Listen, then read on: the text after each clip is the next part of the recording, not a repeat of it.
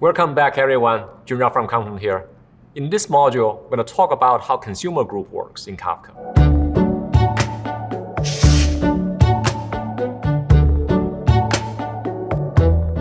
In Kafka, we separated the way how we store the data from the processing of that. And then the processing is typically done in the consumer applications, and consumer group is a great way of scale out those consumer instances. Once you define a consumer group, the load of the data you are subscribing to can be divided evenly among those consumers, and then they can be processing those records or events in parallel. The unit of distributing the load is partition. So for a given partition here you are subscribing to, we are only going to give that to one of the instances of the consumer in this consumer group. Defining a consumer group is pretty simple. You just need to define a consumer group, and then you make a subscription to the set of topics that you want to consume. Once you started the consumer group, the load will be evenly divided among those instances of the members in the group. And then if there's a new member joins or the existing member leaves, the load can be rebalanced among the remaining members. The workhorse behind consumer group is a concept called group coordinator. Group coordinator is responsible for coordinate the communication among all the members in the consumer group, and is also responsible for coordinating the assignment of the workload to those members. In a typical Kafka cluster, there will be multiple of those group coordinators. And this allows the load from different consumer group to be evenly distributed among those different coordinators. Now let's look at how a consumer group is started. So in this case, we have a consumer group. Let's say we have two members in this consumer group, and they are starting at the same time in parallel. The first thing each of these consumer instances needs to do is to identify the group coordinator for this group. So on the broker side, we use an internal topic called consumer offset to store all the metadata about this particular group.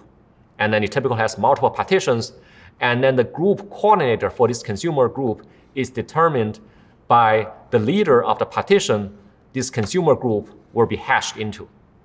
Later on, you will see this concept of internal topic will be used multiple times to manage various other things.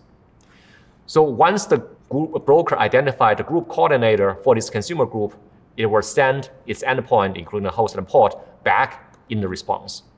The next thing what the consumer instance will need to do is to send the join group request to this group coordinator. In the join group request, it will include the subscription it has. One of the tricky things we have to deal with is we want the assignment of the load to those consumer members to be pluggable, to be determined by the consumer instances instead of the broker, because we want to provide more flexibility to the application. Because of that, the group coordinator actually doesn't know how to assign the load. So instead, what it does is to pick one of the group members, typically the first member who joined the group, as the group leader.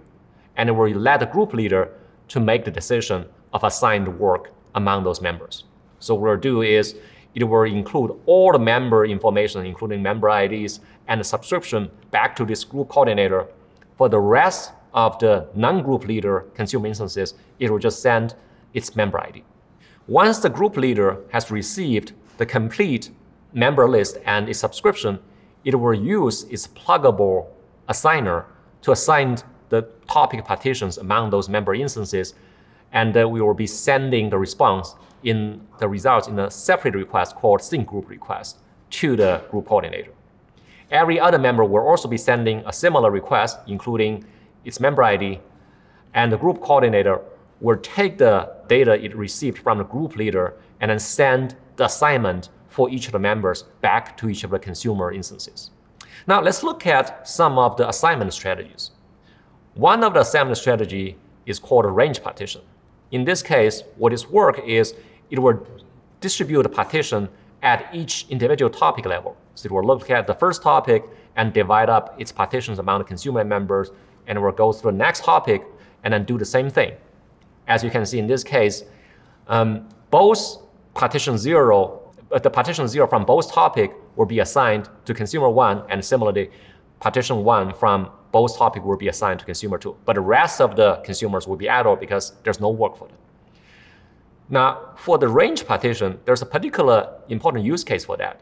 it's pretty important for doing co-located joins. For example, you may have these topics with shared keys. So all the records with the same key will be assigned to the same partition. By having the same partition assigned to the consumer, they can easily do the joining across these two topics locally. Another commonly used partition assignment strategy is called round robin. In this case, we just tear down the topic boundary. We just line up all the topic partitions, no matter which topic they're coming from, and then we'll just assign them uniformly across those consumer instances. The benefit of this is this actually allows more degree of parallelism because all the partitions across all the topics can be used, but you just don't get a co-location. Another variant of round robin is called sticky partitioner. So this improves the round robin a little bit by trying to do a best effort of sticking to the previous assignment during the next reassignment. So try to reduce the number of partitions that need to be moved around across those consumer instances. In Kafka, we also provide a way for the consumer to keep track of where they have consumed. In Kafka, keeping track of consumer is relatively easy because for a given partition, it's always given to a single consumer, and all the records within the partition are always given to the consumer in offset order. So the consumer really needs to track the last offset it has consumed for each of the partitions. In order to keep track of the position, the consumer can issue a commit offset request to the group coordinator. The coordinator will then persist that information in the underlying internal topic. If the consumer group instance is restarted, the first thing it can do is to make a request to the coordinator to retrieve its last committed offset. And once it has the offset, and it can resume the consumption from that particular offset. If this consumer instance is started for the very first time and there's no saved position for this consumer group, then you can either start consuming from the very beginning of this topic partition or the very latest. The group coordinator, of course, can fail, but because the internal offset commit topic is replicated, the group coordinator, if it fails, can easily fail over as the new leader for this internal topic partition. So we can handle failure in a pretty resilient way as well. Sometimes a rebalance will be needed among the consumer instances within the same group. This can happen because one of the instances fails the heartbeat with the group coordinator, which indicates this consumer instance has failed. Or a new consumer instance has joined the group, or maybe a new partition has been added to the subscribed topic. And if you are using wildcard subscription, some of the new topic being created could match the subscription that you are making. So all those can trigger a rebalance so that the consumers can be rebalanced. Now let's look at the rebalance process. Once the group coordinator notices that a rebalance is needed, the first thing it will do is to send a response piggyback on the heartbeat to indicate to each of the consumer instances that a rebalance is needed. Once the consumer received this rebalance notification, it will go through a rebalance process. Some of people may be familiar with this stopped word rebalance process. This is actually an issue we used to have, and I will explain what some of the issues are in our old rebalance protocol and what are some of the improvements we have made since. Let's say in this example, initially you have only two consumers and a new consumer, which is consumer 3 joins, which triggers a rebalance among all the 3 consumers. So the first thing the existing 2 consumers have to do is to revoke the assigned partitions they have. And sometimes the consumers may have maintained some internal states for each of the assigned partitions. In that case, it will also clear up the state associated with those assigned partitions. Then all those consumer instances will go through the process of sending the join request and then sync request to the group coordinator. In the end, the new partition assignment will be received by each of the consumer instances. Then the consumer instance, if they have the state, will need to rebuild the state corresponding to those newly assigned partitions. Now, what are some of the issues with this whole process? Well, there are a couple of issues. The first issue is the need to rebuild some of the states. As I mentioned, I think in the earlier slide, that during the rebalance, the consumer instance first revoke partitions and then clear up the state, and only to rebuild some of those when the new partitions are assigned. And in this case, you can see partition 0 and partition 1, they actually are assigned back to the same consumer instance. So rebuilding their state is actually wasteful. Sometimes, if you have a large state, this can take some time. So this is the first problem of unnecessary rebuilding some of the state for the consumer applications. The second issue is what we call the post-processing. As you can see, since each of the consumer instances revoke those partitions immediately, the processing of all the records for all the partitions have stopped. And it only resumes until the new partitions have been assigned, which can take a little bit of time. At least in this particular case, you can see the pausing for all the processing of the records in partition 0 and partition 1 are necessary because they are actually assigned back to the same consumer instance. In theory, they could have just continued processing during this rebalance process. Now, let's look at some of the improvements we have made to address these two issues. The first thing is we are using an improved version of this sticky partition assigner to address the first issue where the states need to be rebuilt unnecessarily.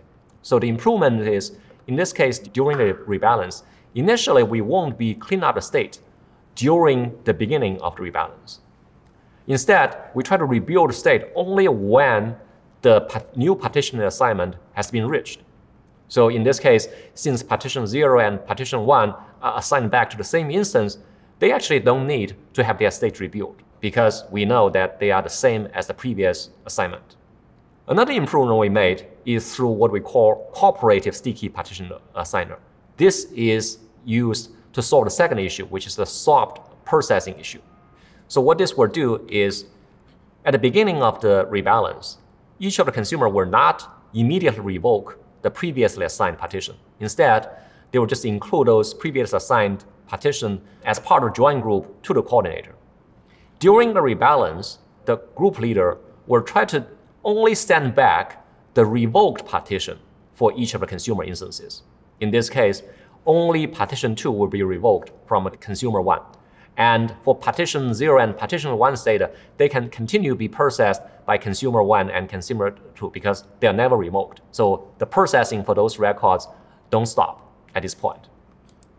And in the second round of rebalance, what we'll do is the group coordinator will now, having given a chance for the consumer instance to revoke some of the unneeded partitions, it will then assign the revoked partition back to the new instance. In this case, it will reassign the previous revoked partition 2 to the new consumer. As you can see, in the whole process, the processing for partition 0 and partition 1 never stopped. This is actually a big improvement from the previous case.